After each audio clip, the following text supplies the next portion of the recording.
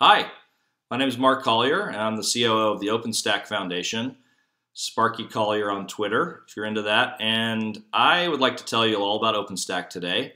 Hopefully you already have heard of it and you know some things about it, but I thought I'd give you a quick overview of what the software and the community are all about, and also dive into the foundation we recently established and really try to give you a sense for how the foundation's structured and what the mission is and how you might get involved if you are interested in being part of the foundation in some way and helping to shape the future of OpenStack. So OpenStack is cloud software. It's really many different things. It is a community of many thousands of participants, both users and developers and business folks who are thinking about how they can solve business problems with OpenStack.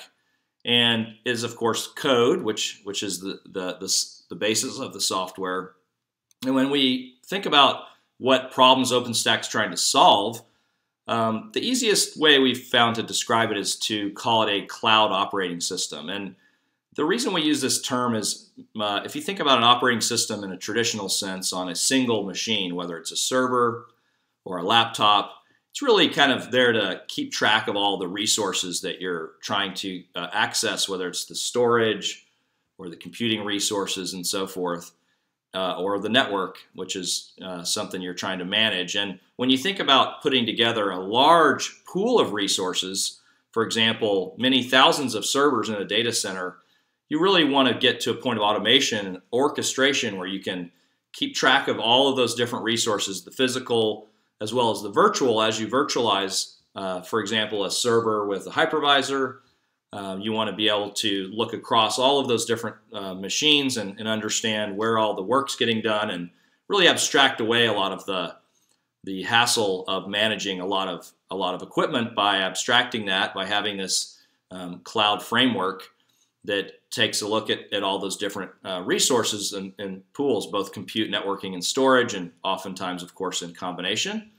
And the way that you would interact with a system like this, once you've used software to really kind of automate your data center, is through either applications of your own that might talk to the APIs or a set of tools you may use. So there are many management tools, for example, like RightScale and Stratus and others that work with the OpenStack API and give you another level of insight into what's happening in your cloud and managing your workloads as you want to move them in and out of this cloud or other OpenStack clouds, etc. And so you may see, for example, a spike in traffic to your website, and you get that monitoring alert, and your system is able to auto scale by talking to those APIs and provisioning more resources. So that's just a very basic explanation of where OpenStack sits in your data center. But another way that people frequently engage with it is through the dashboard. So there's a web dashboard, the OpenStack dashboard, that has both an administrative view as well as an end user view. So as an end user, similar to engaging with any cloud out there that you may have used, you can log in, you can provision different resources, you can spin up a virtual machine, for example, of different sizes, 4 gigs, 8 gigs, whatever flavors your particular OpenStack cloud is configured to support.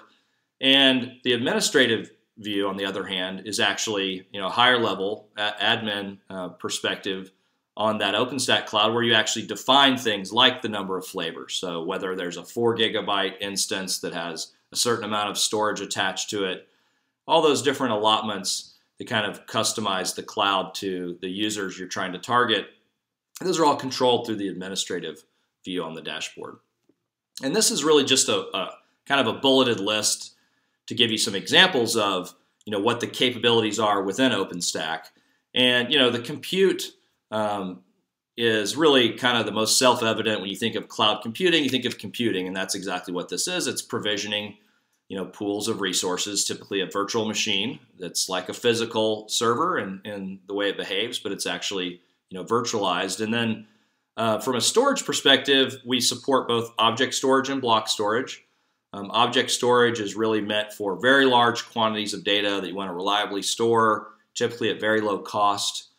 Not as common for a performance application, although oftentimes it's paired with a CDN in a public cloud setting where you can push objects to a CDN to get that performance you're looking for example, images and so forth, that you might have large libraries of stored in an object store, but you want to give performance to a web client, and then you would use a CDN.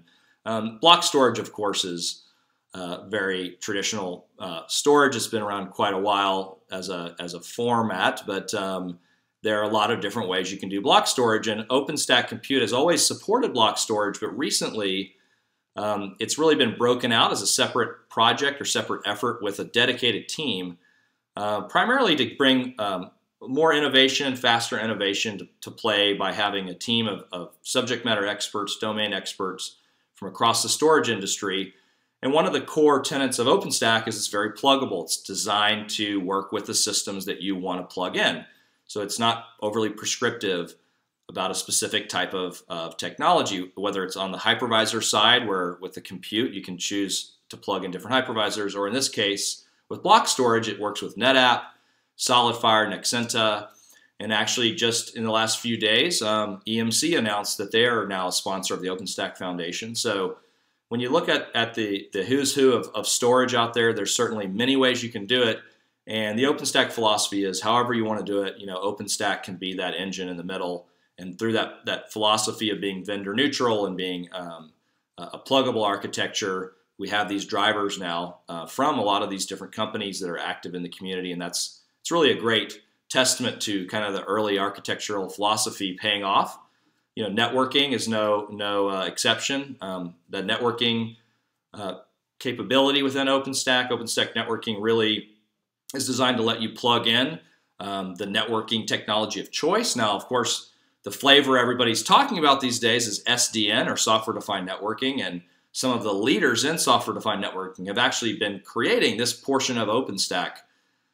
So, it's very well architected and with that in mind, so that if you want to be really out there on the cutting edge and you want to really let software take over your data center, well, the networking is kind of the final frontier in many ways, and you can certainly do that with SDN, although because it's pluggable, again, it gives you a lot of choices. You could certainly use the networking capabilities and talk to a more traditional network layout with physical gear. It doesn't require to use SDN, but that is one of the things that's kind of driving this pluggable capability that was recently added in the Folsom release a few months ago. I talked a little bit about the dashboard, the different roles. Last but not least, the shared services, really. There's a couple of examples here. So there's a multi-tenant authentication system, and that's really important because when we first started to kind of pull together a lot of these different components into one cloud operating system, if you will, we realized that one of the things you want in common is authentication. You don't want to have your users logging into the storage system discretely from the compute system, and particularly in an example of the image service, whereby you want to have a library of images and you want to be able to keep track of those, whether it's your favorite flavor of Linux or if it's the LAMP stack or some whole library of images you may have that, when brought together, constitute your whole app architecture, and you may use Chef or Puppet or what have you. But when you think about the images being, let's say, stored on the object storage, and of course you're going to move those into the compute service or into the block storage service when you want to actually go into production with it, having it all working together seamlessly with one authentication system is a requirement we saw early on, and so that's part of what we call the shared services. Now, the open development process is one that is really interesting. I think it's extremely important to how OpenStack has come so far so fast, and it's something we're very committed to. The process itself, as well as the fact that it's open, those are kind of two important points. First of all, we release new software every 6 months.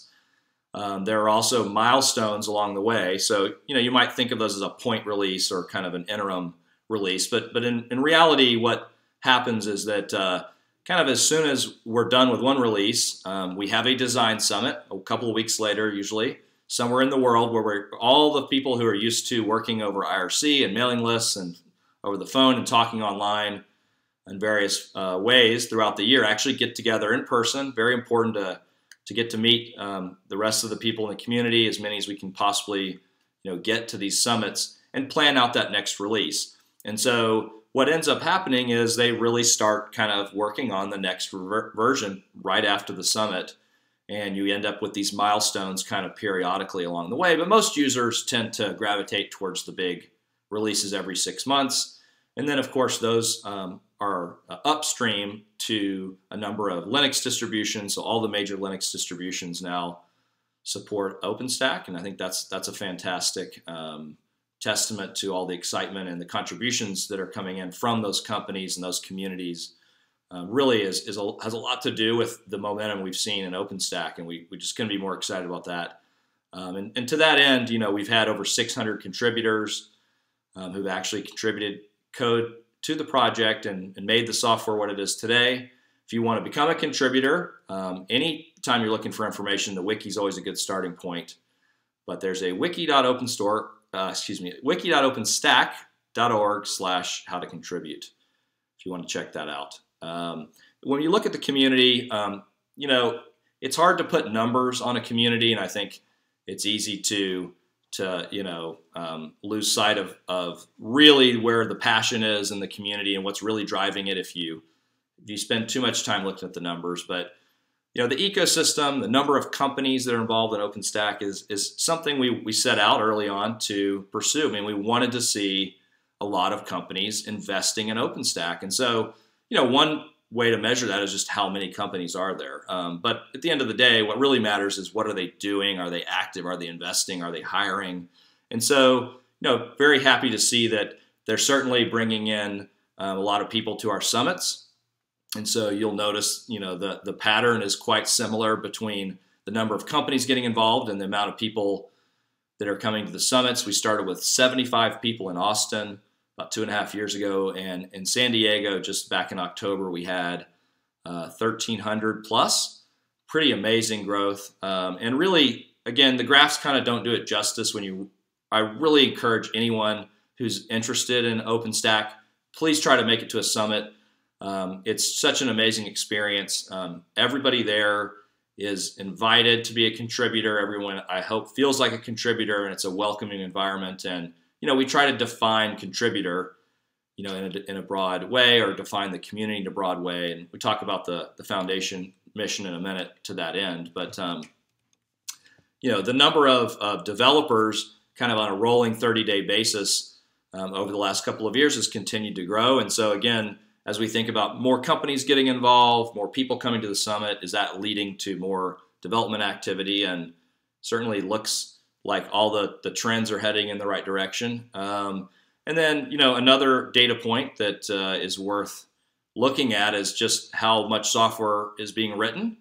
This is obviously just one aspect of how to look at the growth of the community. But if you think back to the very early origins of this project, I mean, we had a object storage system, which was, really had just kind of gone into production. So it was reliable, but it, was at the beginning of kind of its capability to go into a much broader set of installations from just one company and putting that out there where new use cases could emerge and the reliability could continue to improve. And then on the compute side, we had an amazing, we were amazingly fortunate actually just before launching OpenStack to connect with the folks at NASA who were building the NOVA project, the compute project, and had already made a lot of progress, had a viable prototype that was working, that we could see and look at the architecture and determine, wow, this is going to really accelerate OpenStack instead of kind of starting from square one.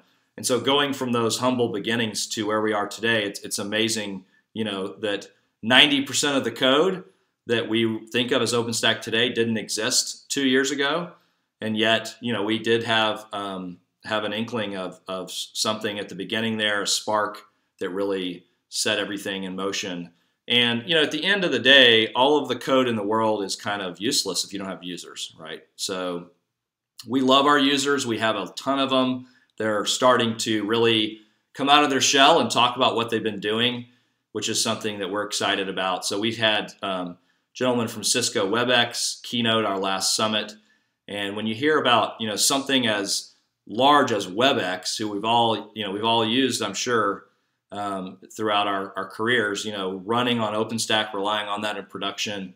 It's very, very exciting. And, I think one of our biggest priorities as a community needs to be to really put these users on a pedestal, listen to them, make sure that we're thinking as a community about how we respond to their needs so that this list continues to grow. And, they feel empowered and they feel like they're a big part of this community, because they absolutely are.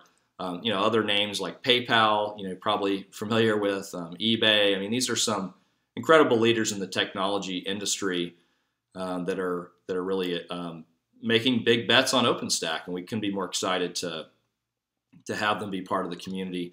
The international aspect of OpenStack has just blown me away from the very, very beginning. I mean, shortly after we launched OpenStack, we went to Japan, and there was a Japan OpenStack user group meetup that had hundreds of people, just standing room only, and we had just sort of lit that fuse, a couple months earlier, saying, OpenStack, is this an idea people are interested in? And it's just grown from there. If you look at some of these pictures, these are from user groups all over the world. There was a simultaneous celebration when the foundation launched. A lot of people are excited. And of course, I couldn't be there in every one of those, given they were simultaneous, but I would very much like over the next couple of years to visit as many of the countries with user groups as I can, because I love the excitement. There's really nothing like it. You can certainly see that there was a lot of excited people in this particular event about the foundation. So, if there's that much energy in the room, count me in. I'll be there. So, talked a lot about OpenStack and the beginnings of it. I think I don't want to spend too much time on the foundation because there's a lot of information out there about it, but I'm happy to kind of explain what it's about and why we started it, maybe help you figure out how to get involved. So the foundation is an independent body, meaning it's a nonprofit, a separate entity. It's not controlled by a particular company. It's not a subsidiary or anything like that. It's a truly independent nonprofit entity, and it makes sense, I think, to have a foundation because of a project that's as important as OpenStack. We want it to remain open. So when we think about protecting, empowering, and promoting OpenStack, protecting means sort of making sure that it continues to be open, that we have the resources we need to make sure it lives on for many, many years as the different players who want to contribute or consume it, ebb and flow, and new people come in. We want to have kind of a group that can help facilitate all that and protect it and make sure that it lives for many, many years and continues to grow. Empowering is all about the fact that when you look back at those user groups, I mean, there's hundreds and hundreds, if not thousands of people in all these user groups globally. And as a foundation, I mean, we have 8 people today. We'll probably have 12 staff, by early next year, and that's about as big as we're going to get. So, we're obviously not here to do everything. We're here to empower as many people in the community to take charge of the OpenStack mission and run with it and define it and take it in the direction that you want it to go. And we're just here to help as the foundation staff. And promoting OpenStack is something we as a foundation are equipped to do, and we have done in the past, and we're going to continue to do. And last but not least, I just point out that when we talk about what we're protecting, empowering, promoting, it's the community all around it. Users, developers, the entire ecosystem. We have a very inclusive culture. I think that's extremely important. We never want to overly narrowly define what it means to be part of the community, because if you're a user, certainly you may not contribute code or patches. Some do, some don't. But at the end of the day, we're all here fighting for the users. So we want to hear from you and want you to feel like you're a big part of the community.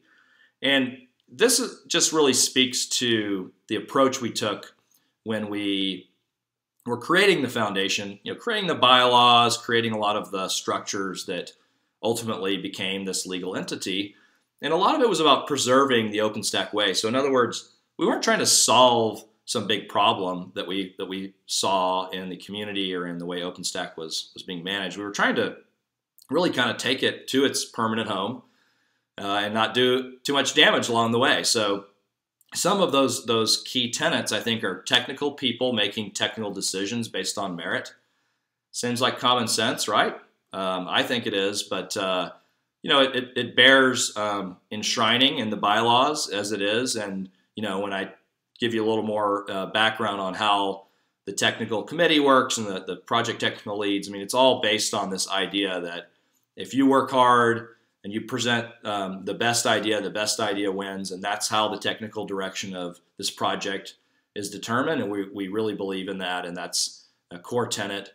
Having dedicated resources that can do community building activities, can help throw these design summits, bring people together, help court more people into this ecosystem who can invest in it and make money on it. I mean, that is something we've done historically. We want to continue to do that, and that's part of what the foundation is staffed to do and resourced to do. And again, encouraging rewarding contributions in all forms. That's definitely key. So in terms of membership and how it's actually structured, there are 3 types of members. There's individual members. It's pretty self-evident. It's individuals. It's you and I. It's everyone in the community, regardless of who you work for or don't work for, or what particular role you have, whether you're a developer, or marketer, or a user. However you're involved in OpenStack, if it's important to you, you should join, because by being part of this foundation, you can help chart the future of it. And you have a lot of rights and responsibilities that go along with that. I mean, a big one is voting. I'll talk a little bit about the upcoming election in a second. But, it's a way to really be officially part of the foundation is to join. So openstack.org/join. Pretty straightforward. The Platinum and Gold members are really organizations that are providing the bulk of the funding and other forms of support to help make the foundation a reality. So the Platinum members, in addition to providing substantial funding, are also required to have a commitment to having full-time employees that are doing nothing but working on OpenStack, whether it's developers or community leadership, other types of roles. As long as they're really dedicated to advancing OpenStack, then that's an indication they're really committed to the future of OpenStack, in addition to just cutting a check to make it financially possible to have a foundation. And then the Platinum members each appoint a director to the board of directors, and then the Gold members amongst a larger group of these companies will elect members to the board. And so it's set up so that it's a third. So in other words, there's 8 seats on the board that are elected by the individual members, 8 appointed by the Platinum members, and 8 elected by the Gold members. So that's basically how we try to keep things balanced and how it's structured. This is a list of all of the current Platinum and Gold members. Now, things are growing very fast, so by the time you see this, we might even have other Gold members, but it is exciting to see some of these names. I mean, some of the biggest leaders in open source who've pioneered in the Linux world, and some of the companies that have domain expertise around networking. I mean, we're trying to advance the state of the art in networking, as I mentioned earlier, through the OpenStack networking project, and having some of the foremost leaders in networking, that are very heavily invested and committed to OpenStack as the future of cloud. I mean, it's pretty exciting, and I think we couldn't have a better group of backers. And the structure, I don't have a ton of detail on this because I don't want to lose you all, but you can certainly spend many hours reading the bylaws if you really want to get into the nitty-gritty. It's all public online at openstack.org/legal. But there's a board of directors, very similar to a typical corporate structure. They're the legally responsible group of folks. I mentioned kind of how that was made up earlier. The technical committee is really there to look after the technical decisions as it relates to the project. Although in individual components or projects within OpenStack, such as compute or object storage, those each are led by project technical leads who are elected by the contributors of those projects. So they're making, the vast majority of the day-to-day decisions about those projects. The technical committee is kind of those PTLs plus a few other people that have been elected to look at technical matters that span projects. So when we think, or earlier I talked about the need for common authentications. That was an example of where it doesn't make sense to have a different authentication system for your users to log into their storage than they did for their compute. So the technical committee would be, kind of the body of elected folks that are helping to make sure those decisions are made in a sensible way. And then last but not least, we just formed this user committee. Tim Bell from CERN, if you haven't heard him speak, he's an amazing speaker.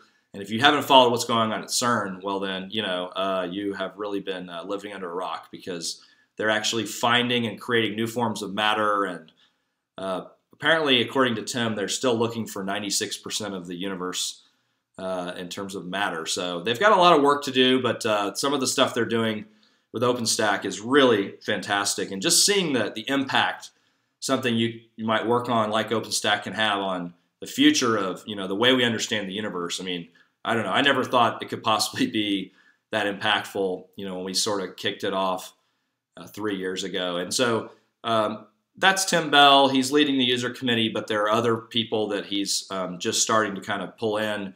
And the whole idea there is, again, if we don't listen to the users, then we're in trouble. And, we want to make sure the users of the software have as strong a voice as possible. So we put this formal mechanism in place. Certainly, if you are a user and you want to get involved in this way, talk to Tim Bell. So the staff today at the foundation, myself, Jonathan Bryce, Lauren Sell, who many of you already know. Claire Massey just joined us this week, as a matter of fact, as a marketing coordinator. So we're very excited about that. Stefano Mafuli, the community manager. Hopefully you all know him, online or offline. He's always out there. He's always active. A fantastic resource for the community. Terry Carez, who's working on the release management, of course. And if you're involved in OpenStack software development in any way, I'm sure you're well aware of Terry. And Jim Blair just joined us in the past week as well as an infrastructure engineer, looking after some of those infrastructure systems that we are responsible for as a foundation to try to help facilitate how the software is developed. Now, he was already doing that job before, so like many of us who've been active in OpenStack, moving to the foundation is somewhat of a formality, but we're really excited about it nonetheless. And if you think it sounds exciting, check out openstack.org/foundation jobs, because we still have a number of openings.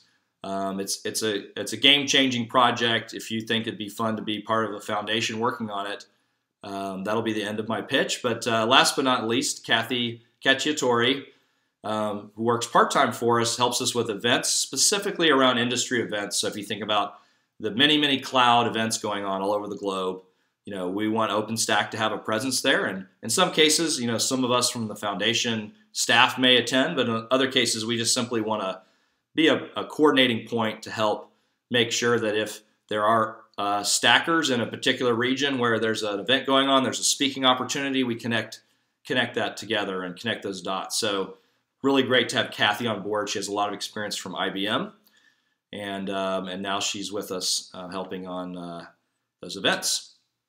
So the priorities for the foundation really for 2013 are in a few areas. Adoption is always king. We're always trying to figure out what can we do to drive more adoption, because at the end of the day, we want this to be ubiquitous.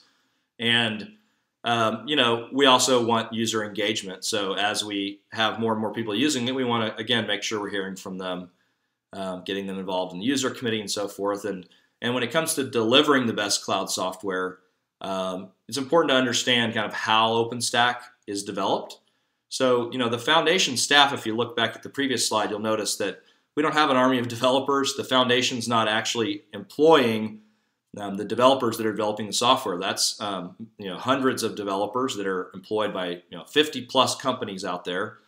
And what we're trying to do is really just facilitate that, help with the testing, with the release management. We're really trying to make sure it's a smooth development process, it's well documented, that we're facilitating again, and that it's reliable. We know we're producing quality software by increasing the testing coverage and so forth. And that's where people like Jim Blair and Terry Carez play a very important role, and it's great to have them be in the foundation so we can play our part in delivering better cloud software with every release.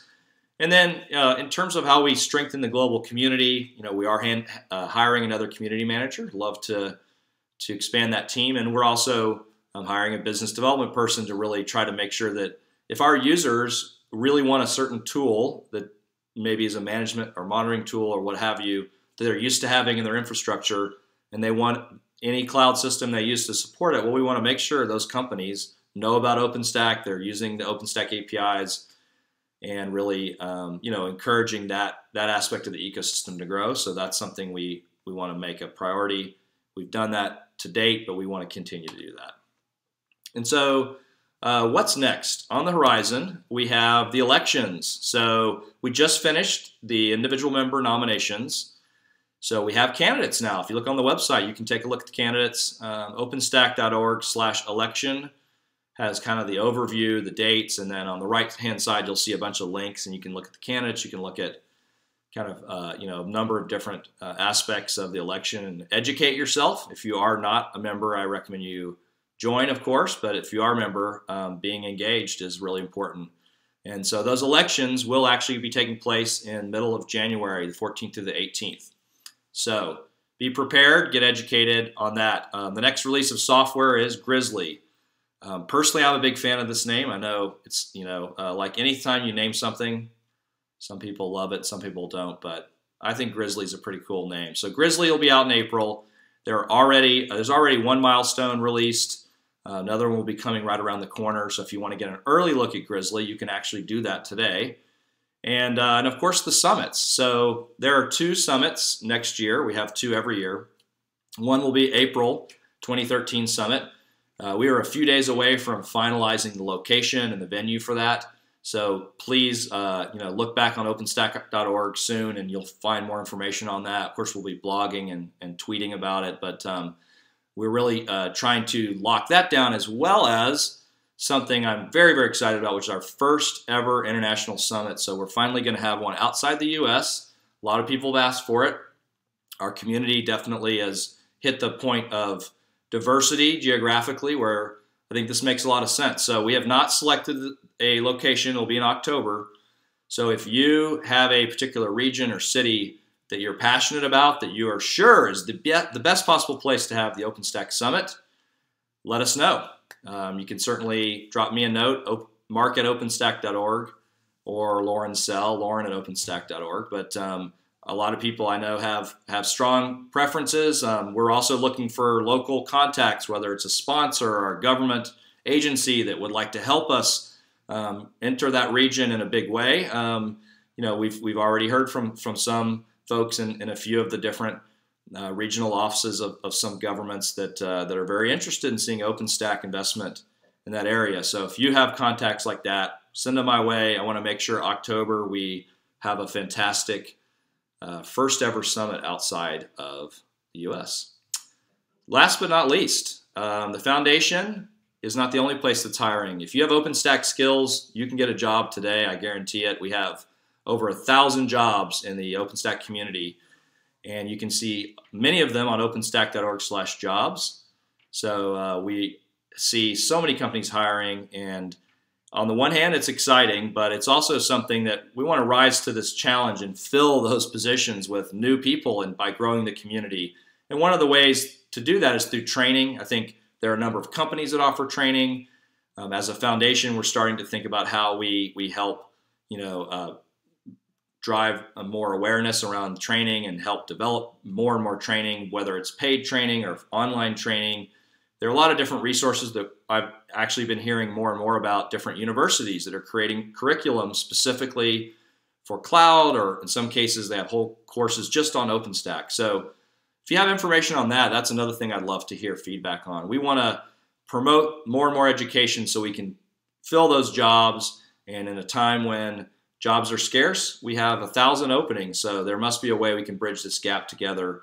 And I think OpenStack is a job creation engine, which is certainly something we all are excited about at this day and age. So with that, I'll just say thank you very much. Again, I'm Mark Collier, Sparky Collier on Twitter, COO of the OpenStack Foundation, and you can always reach me on email, mark@openstack.org. Thank you so much. If you haven't joined the foundation by now, please do it, openstack.org/join, and get involved, and I will see you at the next summit. Thank you.